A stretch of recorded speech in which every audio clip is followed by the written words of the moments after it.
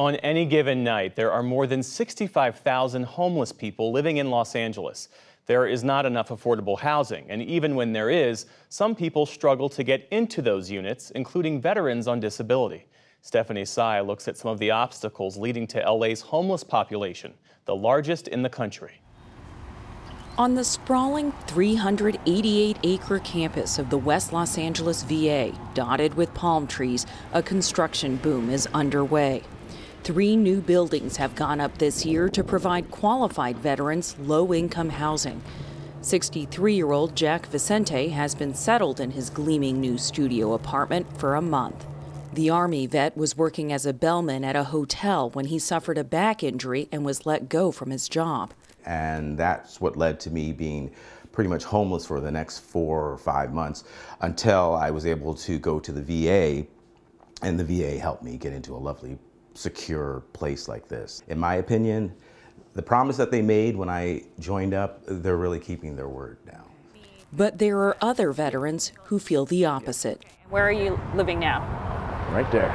36-year-old LaVon Johnson, an Army veteran, lives right outside the VA campus in a tent. You've been back here for about, what, a week and a half? About that.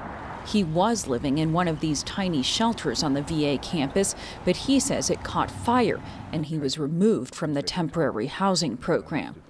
Johnson has been chronically homeless for more than a decade.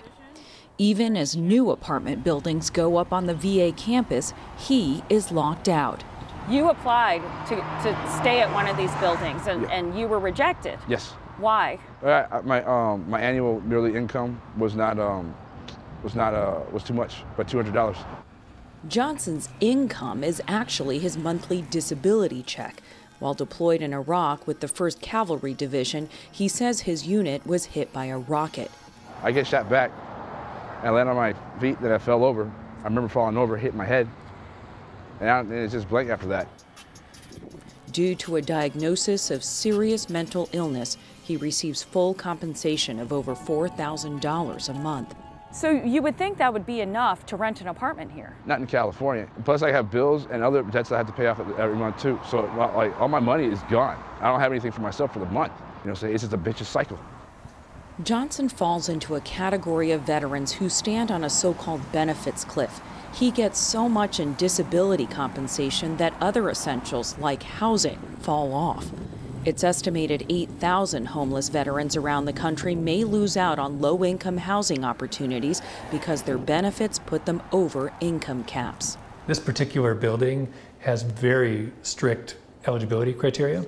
We met Keith Harris, who oversees the VA's efforts to house homeless veterans in LA in one of the shiny new apartments on campus. A veteran has to be at least 62 and make under $42,000 a year to qualify to live in this building.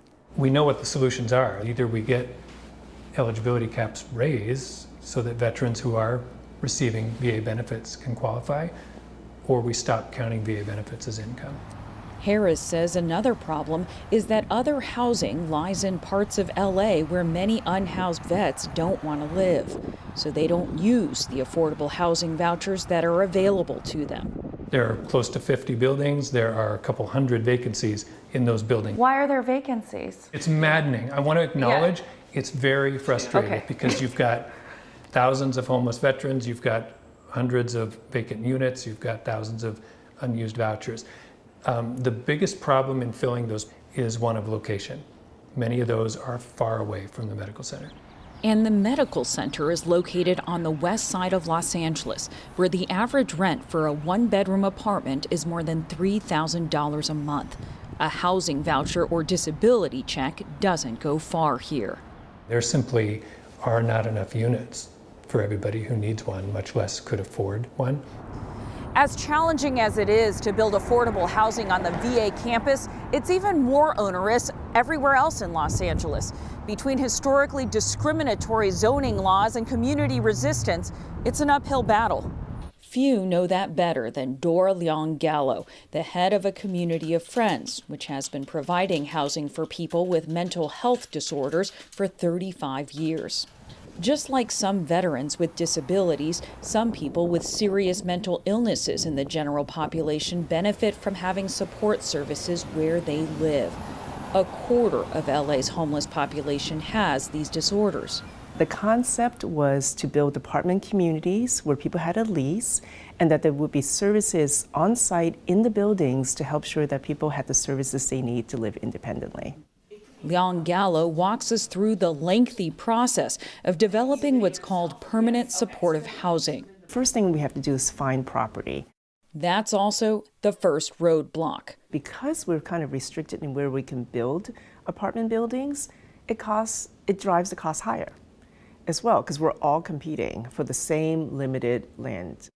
According to one study, more than 70% of residential areas in the LA area are zoned for single-family homes, a planning policy that has roots in racial discrimination. At the same time, simultaneously, we're looking for financing. That's the next roadblock. A nonprofit has to compete for funding from various sources, all with different requirements, restrictions, and timelines. And along the same time, we're also meeting with the community. And that, many housing developers say, is one of the biggest roadblocks. Even while Californians have approved measures to increase funding to address homelessness, not in my backyard attitudes have blocked or delayed many projects. When you don't allow this type of housing to be built, then people are forced to live further away. People are forced to live in their cars.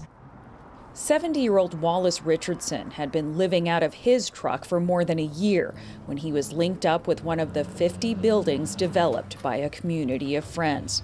He's been in his Silver Lake apartment for more than a decade. One of his last jobs was with AmeriCorps. During the time that I was an outreach worker, I got a first-hand look at myself. I thought that I was mentally sane, but I wasn't. I had issues, and the issues I had was coming up from being an abused child. What has it been like to have this stable housing for the last 10 years? It has made all the difference in the world. In fact, it has saved my life because I was on a downhill spiral. Back near the VA campus, Levon Johnson is still waiting for his life jacket, and he's losing his patience.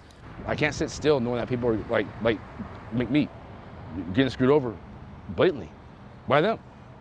He's part of a recent lawsuit that accuses the VA of not providing enough affordable housing to the neediest veterans. The plaintiffs demand 3,500 permanent supportive units on or near the VA campus. My understanding is there are lawsuits going back to 2011 saying, why isn't the VA doing more to house homeless veterans here? Why now? Why just in the last couple of years? The draft master plan was put into place as part of resolving the first lawsuit, and it had a very aggressive timeline on the units that would be built. Turned out very unrealistically so. The VA realized recently that if sites were prepared ahead of time for developers, they could speed up the process. They've already spent $70 million on things like leveling land and adding underground utilities to make sites build ready. That's why it looks like a rush. This is the way it should have been happening all along. The agency is aiming to complete 1,200 units by 2030. Whether one of those units is in Levon Johnson's future remains in doubt.